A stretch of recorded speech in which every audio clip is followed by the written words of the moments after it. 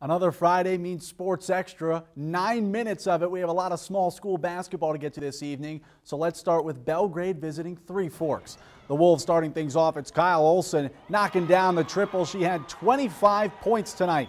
Then on the other end, the Panthers showing they can too play the long ball. Vada Barkle connecting from deep. Back and forth we go. The Wolves go inside to find Brianna Block. The junior hits from about 8 feet out.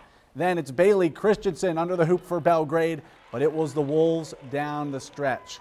Olson trying for another triple, and Three Forks wins 59-37. Now to the boys game. Panthers starting things off. Easton Page gets it underneath and finishes. Three Forks comes right back on their home turf. Coulter Miller has it in the post. He's working for some space, finds it, sinks the bucket and the foul.